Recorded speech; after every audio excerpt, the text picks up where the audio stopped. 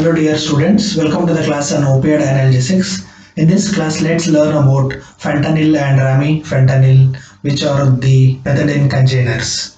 So coming to the fentanyl, fentanyl is a methadone container which is having potent action. So fentanyl is more potent than morphine in producing analgesic action, and there are a few cardiovascular side effects, like they reduces the cardiac contractility as well as heart rate marginally, and it produces respiratory depression similar to morphine, and it has got low, this is very important, it has got low propensity to cause histamine release compared to morphine. So it has got high lipid solubility, so thereby it can be given through IV route, where the dose into the brain will be entering very rapidly, so thereby the peak analgesic action will be produced within 5 minutes. The duration of action is very short, and the actions or the effects will wear off after 30 to 40 minutes. The reason being because of the redistribution. So what are the uses? Through the injectables, it can be used exclusively with anesthesia, and transdermal fentanyl can be used for treating cancer or terminal illness pains as well as any other chronic pains. And the other formulation of fentanyl is the buccal formulation. Remember, they are not available in the form of oral formulation, and elimination of is around 4 hours. So coming to the uses of fentanyl, so you know that it is a potent opioid analgesics. It is used along with anesthetics to supplement anesthetic in balanced anesthesia. Thereby it lowers the anesthetic dose which is required, and also maintains the proper hemodynamic stability. Fentanyl can be combined with benzodiazepines for diagnostic use, endoscopic use, angiographic use, and also for burns dressing.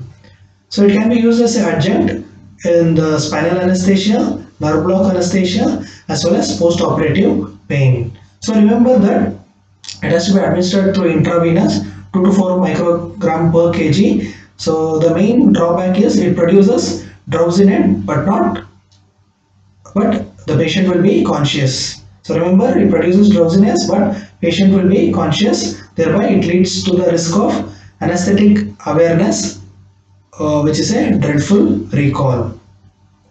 So apart from that, there is these fentanyl has marked respiratory depression. So this respiratory depression can be predictable in nature, and also encourages the breathe on commands.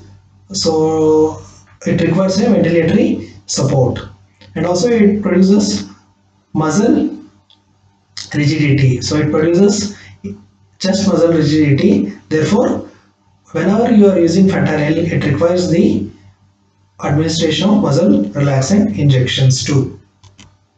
So coming to the remifentanil is a faster acting container of fentanyl. So you can remember the mnemonic by the words which are present in remifentanil. R stands for, it has got rapid action, rapid metabolism, and it has got respiratory depression. So rapid action and rapid metabolism is mainly due to the presence of plasma as well as tissue esterase, which produces rapid metabolization, and it produces M for muscle spasm, especially the chest muscle spasm, and I, it can be given through IV bolus or IV infusion. So F stands for, it has got faster, it is a faster acting container of fentanyl which acts within 1 to 2 minutes, and its action fades off within 10 to 15 minutes, and its elimination is not dependent on any diseases like liver as well as kidney, and there won't be any alteration needed with the dose in case of any disease with respect to liver as well as the kidney.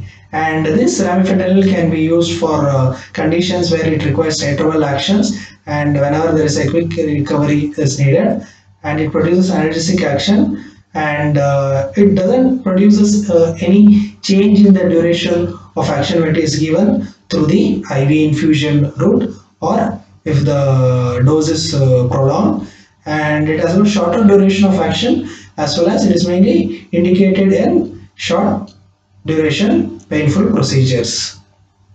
Thank you.